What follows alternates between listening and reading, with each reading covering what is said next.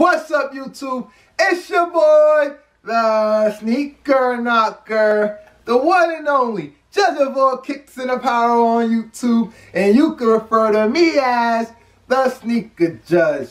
Now, before we get into the thumbnail and title of this video, if you're new to the channel, please feel free to subscribe, like, comment down below, and if you happen to subscribe, please feel free to tap and slap that notification bell so you can be notified whenever I upload new content to the channel.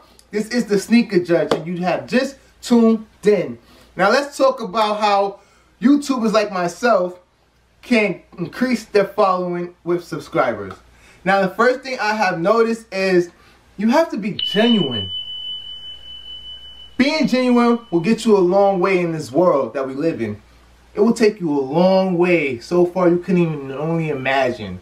Because genuineness is something that most people respect in this world, and it's relatable. Somebody knows when you're bullshitting, and nobody wants you to interact with them if it's just based off you gaining something from them. It has to be genuine. It has to be a give and take. So that's why genuine and being genuine is the first on this list of how you can go about gaining more followers and subscribers on your YouTube channel.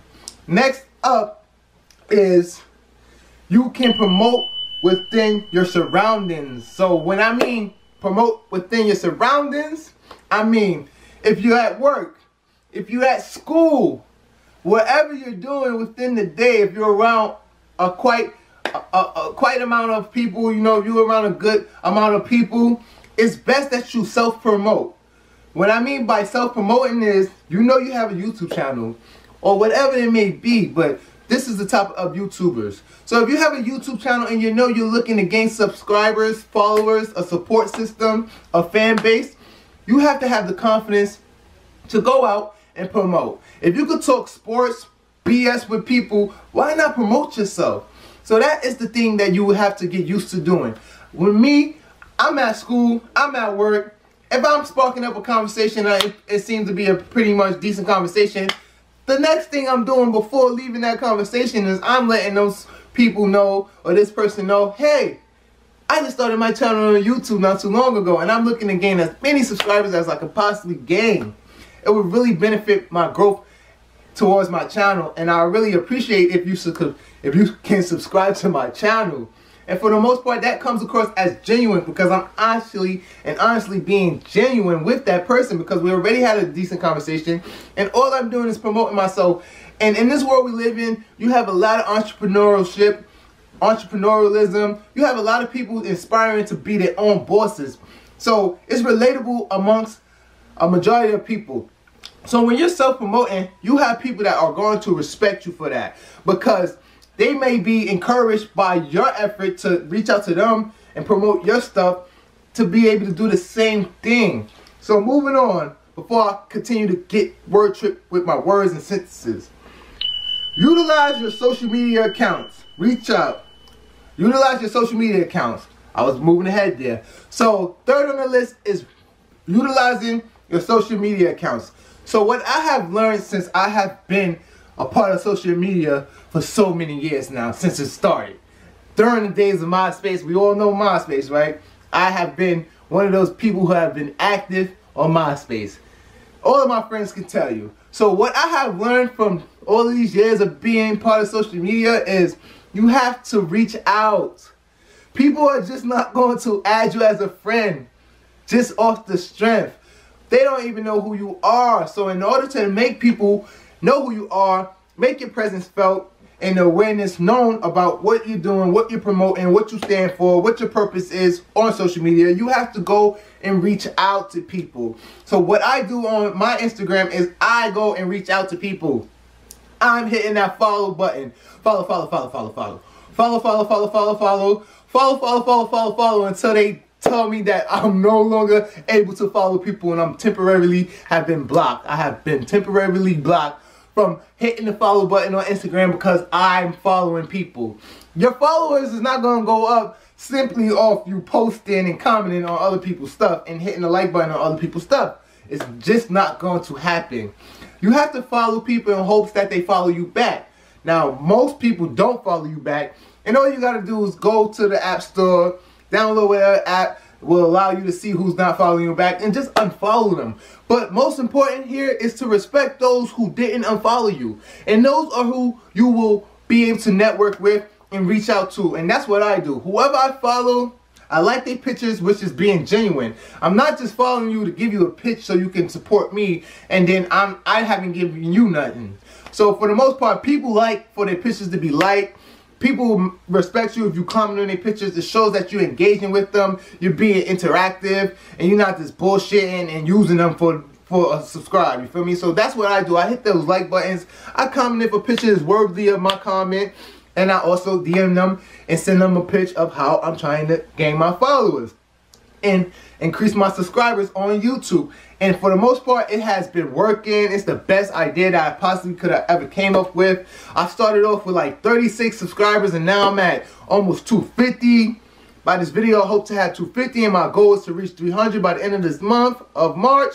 So it has been working. And for people like myself and people who don't have the confidence, who are insecure, who just feel like, oh, it's annoying, it's gonna get on people's nerves, or whatever the case may be that discourages you from reaching out and doing your self-promotion and networking, it's something that you just have to do in this day and era, because you don't have a lot of friends that's gonna promote you and share your content. You just don't have that. You have to do everything yourself and start from the ground up, and the only way to increase your subscribers is by being sociable.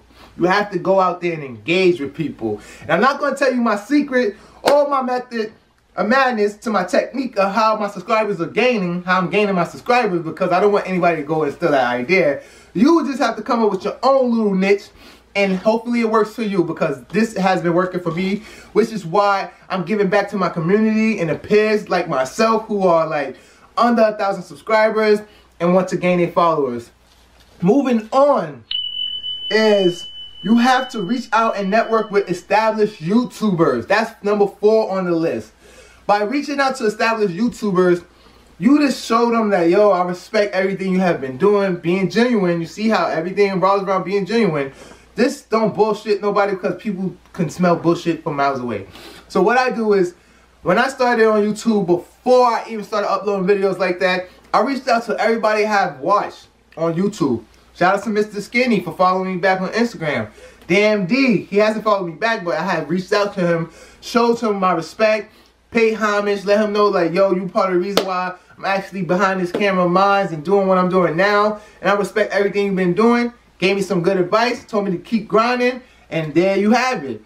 Also, you have 2J Kicks. No, not 2J Kicks, but you have He Got Kicks. You have Sniper Jones. I reached out to all of these people. Dun Kicks. He's showed me much love and respect. There's a few other people who I can't remember at this moment. But I reached out to all of the primary people on YouTube who have their little live channels and podcasts and upload videos and get the proper respect from the sneaker community.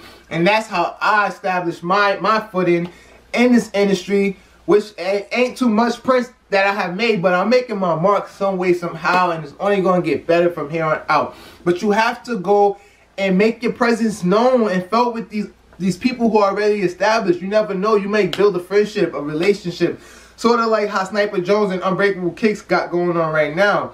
He's really smart with his whole business ordeal and how he's going about his branding, because he's powered up with one of the most influential sneaker YouTubers since Damn D. Like, I'm just gonna admit, Damn D, you helped Unbreakable Kicks get his followers. Like, you really did. But it was in a negative, and he changed that negative into a positive, and he's still striving, still going strong. I wish both of you guys and everybody who I have mentioned in this video the best with their YouTube success and career. But like Unbreakable Kicks and Sniper Jones, their friendship. Fire Academy Kicks and Unbreakable Jones, they're teaming up with somebody that is, you know, really unbreakable in this sneaker culture, because he has already teamed up with 2J Kicks. He gets respect from Conceited and other well-known YouTubers who have great collections, who have the funding to do whatever at this part. Tony D2 Wow is another person, like, he's inspiring me. Before all the slandering of Scoopity Poop, Scoop 208, he was one of the people that inspired me. A lot of people, and I have paid homage to everybody. And if you're going to join into the sneaker culture and join YouTube as a sneaker YouTuber, you have to pay homage. You have to establish a relationship with those who who are the pioneers, those who came before you, and that's number 4 on this list. Last but not least, on this list of how to gain subscribers as a small YouTuber, you have to be active in the sneaker community.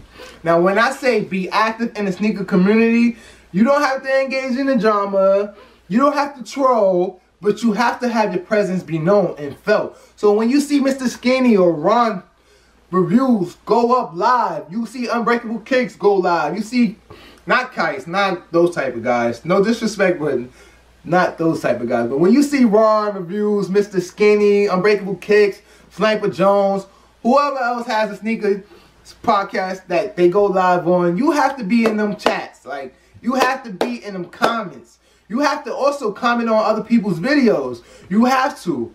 Because people view comments these days. That's one of the biggest things that get viewed. Even on Instagram. Even whatever social media site you're utilizing. You have to be in the comments. You have to be liking pictures. You have to be liking videos. You have to be commenting. You have to be in the chats. Because people are going to notice you. If you're consistent, people are going to be like, yo, hey, who is the Sneaker Judge? He's always in the chats. Yo, I like that comment that Sneaker Judge wrote under such and such video.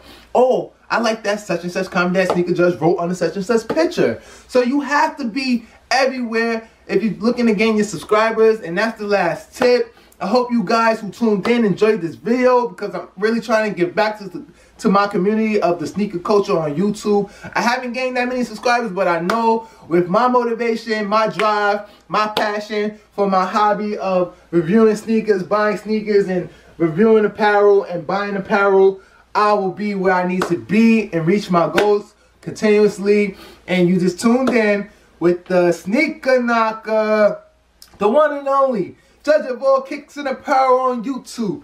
And you can refer to me as the Sneaker Judge. See you guys in my next video. Peace.